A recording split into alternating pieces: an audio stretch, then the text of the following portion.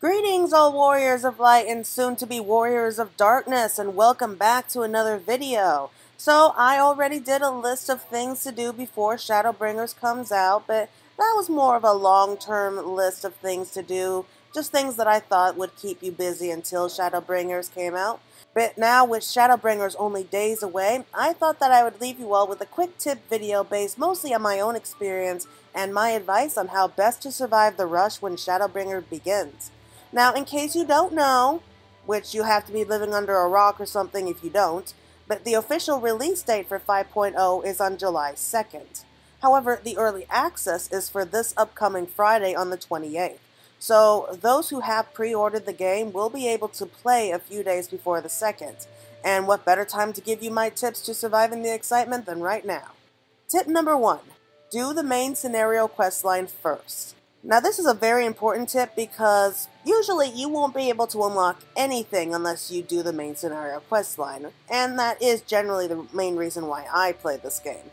We're going to be picking up the story where we left off with Tataru and the Rising Stone, so just before that 24-hour shutdown of the system, I would suggest that you turn on your main scenario questline UL element, which will be able to tell you where to go for the main scenario questline and who to talk to next.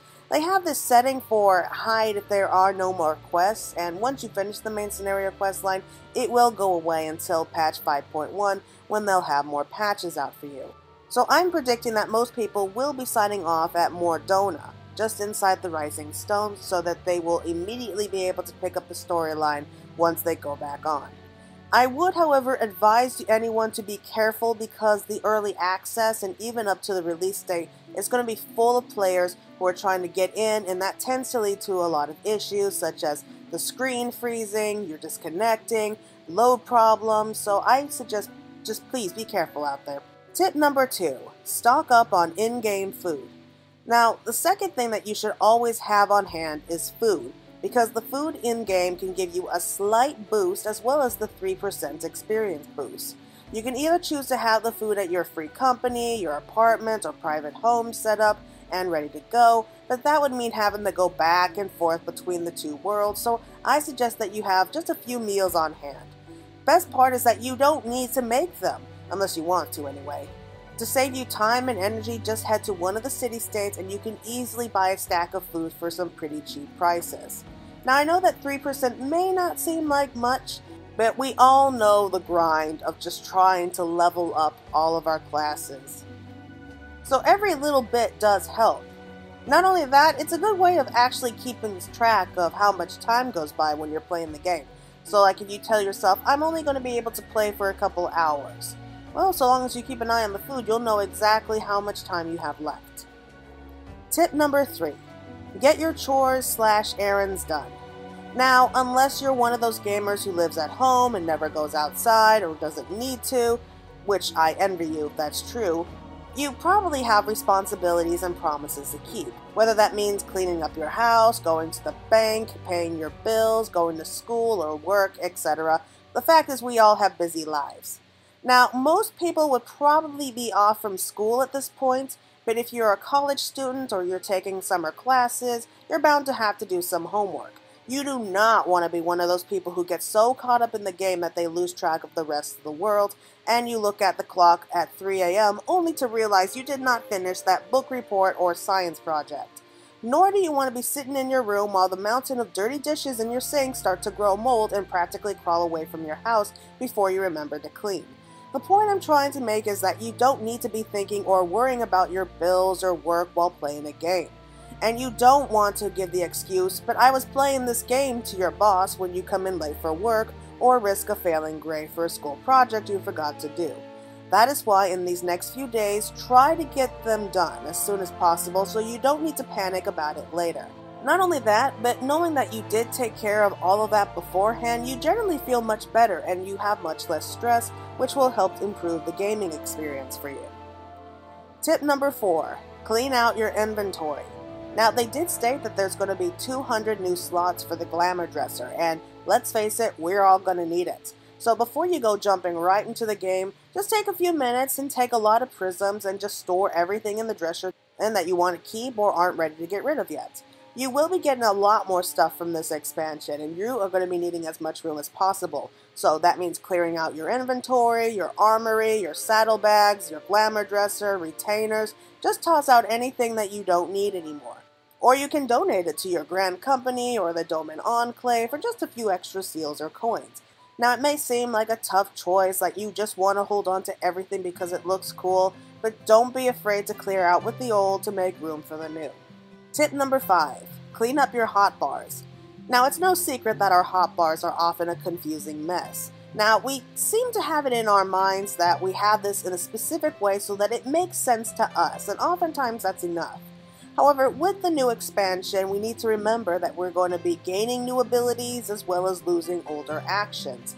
So I think that now is probably a good time to get things cleared up and practice with some of your other abilities. Go out and hit a training dummy a few times just as you work on figuring it all out and getting used to the new buttons. Or see if you want to run a few dungeons solo just to see how well you can do it. The choice is up to you. Tip number 6. Make sure to take breaks and naps. For someone who plays a lot of games and spends a lot of time on the computer, take my advice when I say that staring at a computer screen for hours and hours can often cause massive headaches. It's important to take breaks after a while playing. There is no need to worry because the game isn't going anywhere. Just a 45-minute to an hour-long break can often clear your head and make you feel much better. The best suggestion I would have is to just go out, take a quick walk just to clear your head and give your eyes a break. Remember, you can always come back to the game whenever you want. And often, after a quick power nap, it will make you feel like you just won 1 million MGP from the gold saucer. Tip number 7. Exercise. I hate to say it, but pushing buttons isn't usually a good form of exercise. Like I said before with taking occasional breaks and naps, just try to spend some time working out. A quick walk or a jog, stretching out, or even just heading out to grab a quick snack will make you feel a lot better after sitting still for so long. Tip number 8.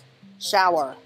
This may seem a bit silly, but I mean it. There is nothing worse than sitting in your own filth and smell. You do not want to be one of those people who really needs to start noticing their smell before they realize that they've been sitting there for several days and they stink to high heaven. And just pause between cutscenes, between dungeons, and just wash up. You will be grateful for it. You will be feeling better every single time. Tip number 9. Food and drink. This is not going to be a game that you can play in one day. If you do, then that's just sad. But the point I'm trying to make is that we all get hungry. Make sure that you have some food and drink set up on the side for when you get hungry and to help keep your energy up. Also, I don't mean to sound like anyone's mother, but try mixing it up with just a few healthy snacks as well, because when we eat a lot of junk food, that's when we feel sick and we don't want to do anything. Just a suggestion. Tip number 10. Family time. Now it's important that we stay connected to people other than our online friends. It's good to interact with players, but please remember the people in your life. I swear, this happened to me last time and I was so absorbed in a game that I forgot to call my aunt once and suddenly she was sending me text messages asking if I was alright. Just send a text message, call them on a break. If you're living with family members, make sure to join them for meals and take the time to talk to them. If you want to talk to them about the game, go ahead and get them interested. Just take a few minutes at least out of your game time to let them know that you didn't die. And finally, tip number 11, probably the most important one on this list, story equals spoilers. Please, please, please, please be considerate of other players and don't spoil the story for them. If you want to put up guides and walkthroughs online, I support that decision. I want you to go ahead and do that. All that I ask is that you put a spoiler warning at the beginning so that the story isn't ruined for other players. If you put up that warning ahead of time and someone sees it and has the ending spoiled for them, well, that's on their heads, not yours. Just be mindful and let others play at their own pace. I know that I personally will not be able to play the game until the official release day. I put out a live reactions video for the launch trailer a few days ago, which you can go and check out if you want to see me completely freaking out. But I asked players not to drop any of the spoilers for the game for me because I wasn't going to be able to play until the official release date. Suddenly, people were asking me why I couldn't play the early access. First of all, for those who informed me of this, thank you, but I feel that I just didn't explain it as well as I should have. See, what I meant was that I wasn't going to have time to really sit down and enjoy it on my PS4. Because Friday is going to be a day when I'm going out with friends for most of that day, and it's really the only day that I can actually sit back and have a good time with those friends. Not only that, but I also work on the weekends from 10 in the morning to 8:30 at night. So yes, it's very long days for Saturday and Sunday for me. On Mondays, it's not as bad. I mean, I still work from 11:30 to 8 at night, but the point here is that I literally have no time to be able to sit back and really enjoy the early access. So I decided that I would be focusing more on my work during those few extra days and to get my character just a little bit more prepared for when the release date actually comes out, so that when I do finally have time to play, then I can focus on playing the game instead of work. Plus, a little extra time to prepare isn't bad at all. I like to take this gaming stuff seriously. So yes, while I would really like to play early access, I'm afraid that that weekend is not a good time for me. However, that week I also have 4 days off, so I will be able to play for the next 4 days after the release date. So that's something to look forward to. All that I ask is that once you play the game and you see amazing and cool stuff, all these shocking reveals that I'm sure that we're going to be getting, please don't tell me. Please do not spoil the ending for us.